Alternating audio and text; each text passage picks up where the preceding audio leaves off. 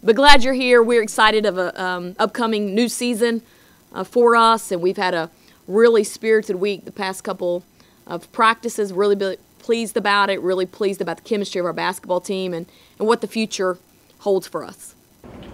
Coach, what kind of things did you learn from last year, the experience of going through all of that you guys went through? Well, I think these guys learned how to overcome adversity, to be able to bounce back and move forward quickly.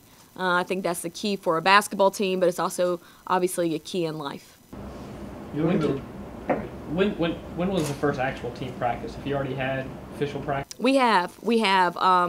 Women's basketball rules, 40 days from your start date, you get 30 opportunities. So Sunday would have been, we used that as an off day, and we started on Monday. Okay.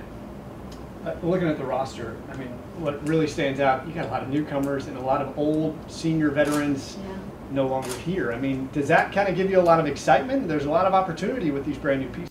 A great opportunity. I'm very pleased with our upperclassmen leadership, but also in the younger kids, their ability to have picked up on things really quickly. They understand what our team standards are, what our core values are. They've embraced that.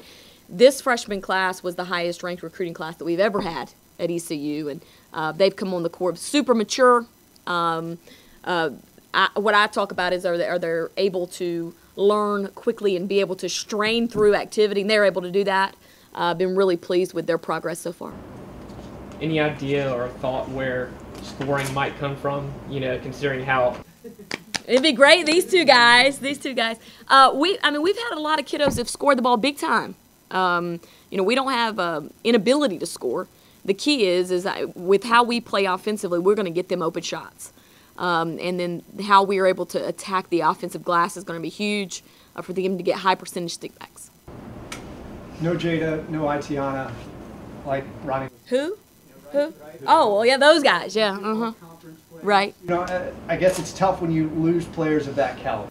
Well, with what we do, we are a program, not a basketball team. So what I can say for sure is that what they have done is just paved the way for us to continue to springboard off the successes that they've had here, and we appreciate all they've done. And Jada's continuing her professional career right now in Israel, and IT's finishing up her athletic career at ECU, and then we'll continue to do whatever it is that she chooses, probably in professional format in one of the two ways, I'm sure. And she's been a huge supporter of us.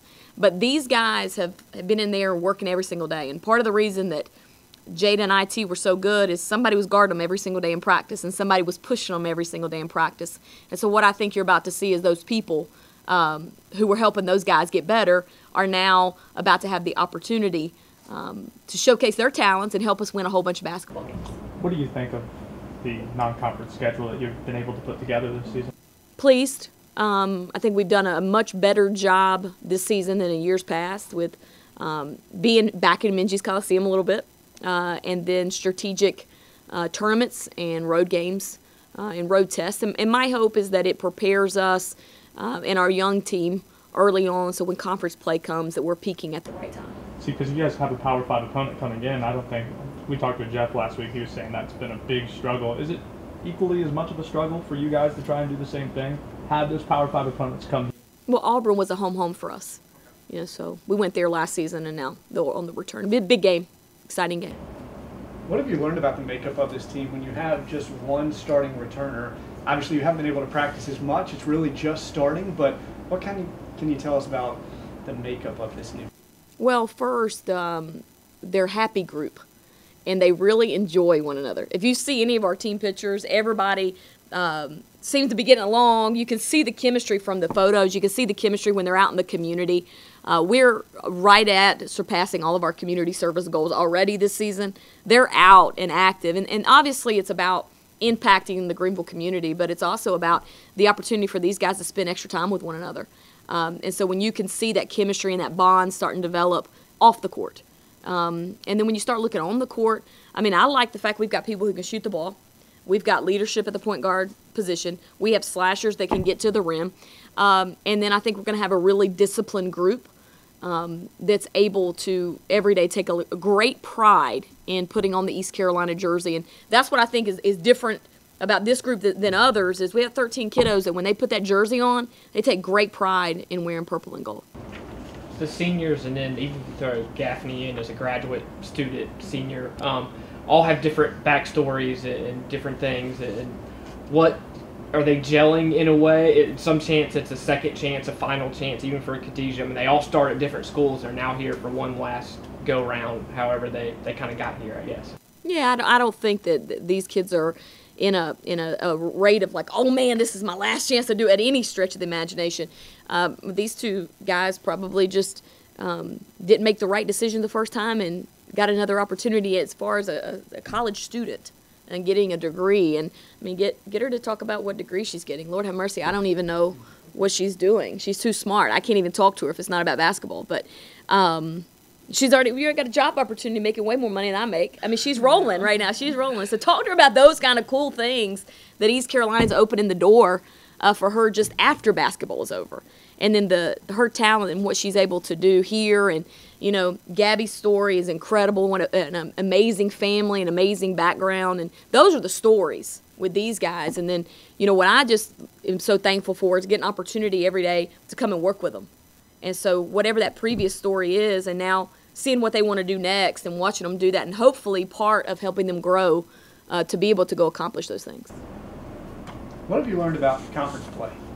Playing in the American, obviously UConn, the headliner every year, but there were a lot of games last year, nail-biting finishes that the record could be a little bit flip-flopped if things had finished a little bit differently in those final few minutes. Yeah. It's a great league.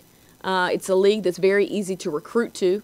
Very fortunate to be in the league.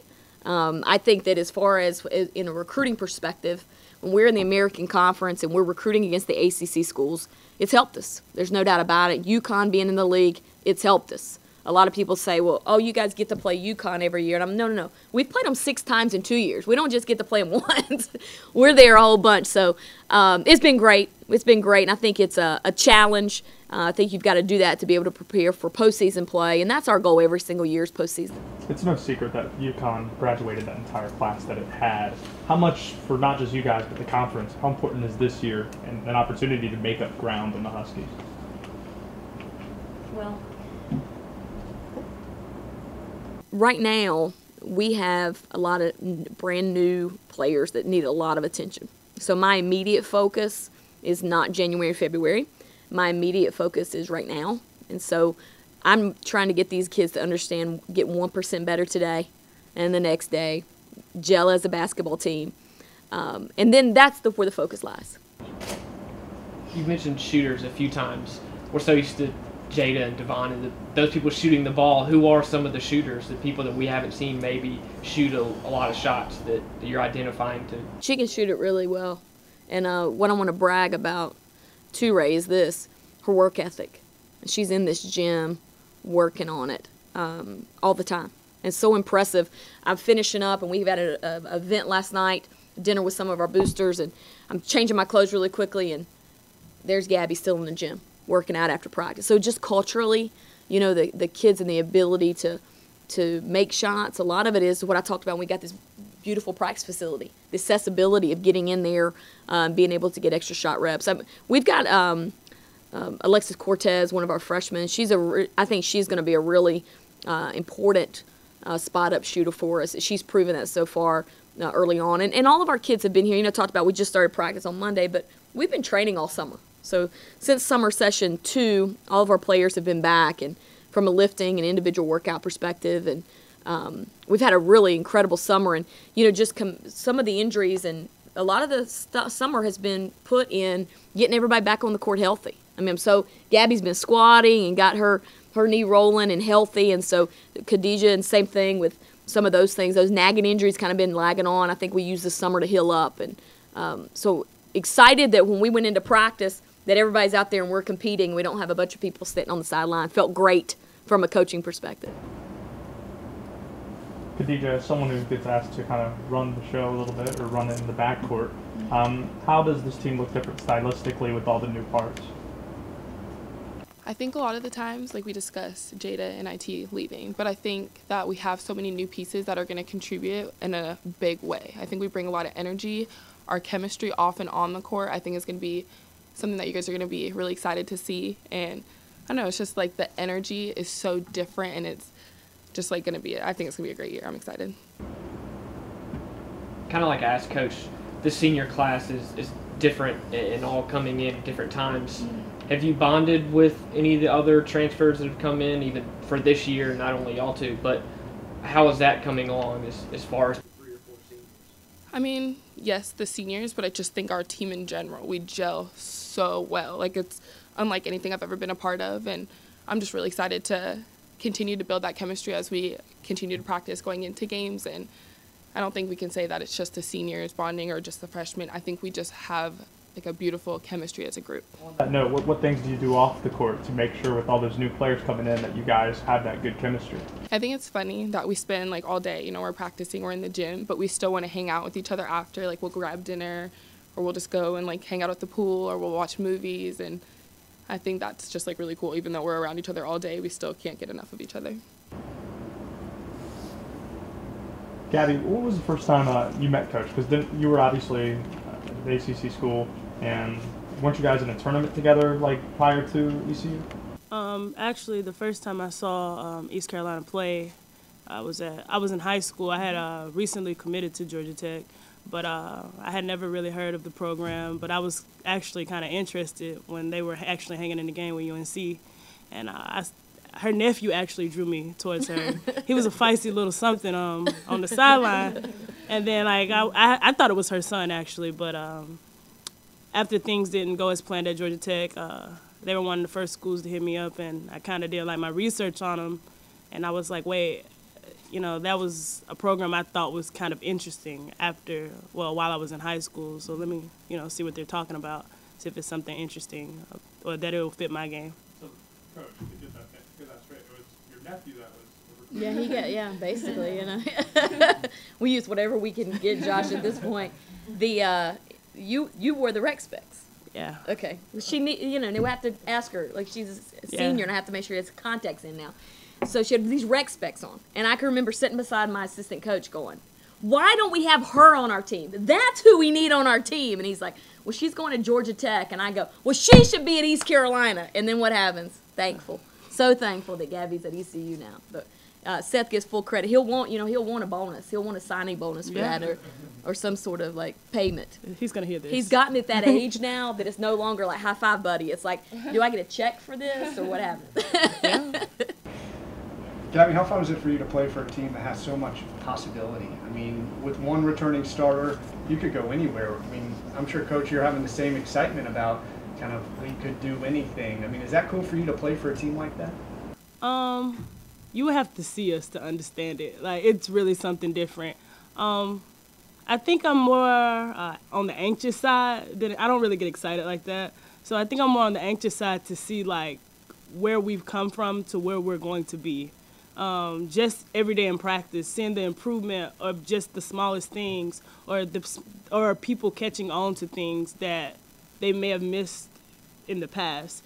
It's exciting to see, and I'm all down for the personal growth of somebody else, especially like Coach said, getting 1% better. That's always important, because in the long run, if you add up 1% here and 1% there, eventually you have to get to 100. So that's our everyday goal, is trying to get to 100%.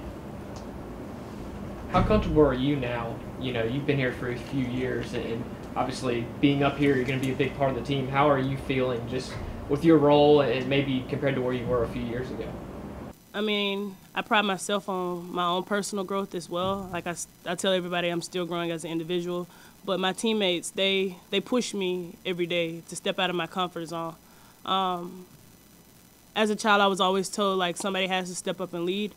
And I think that this role wasn't just given to me as something that I earned, but I think not only from Coach Macy, but my teammates, like, they understand the work that I have to put in.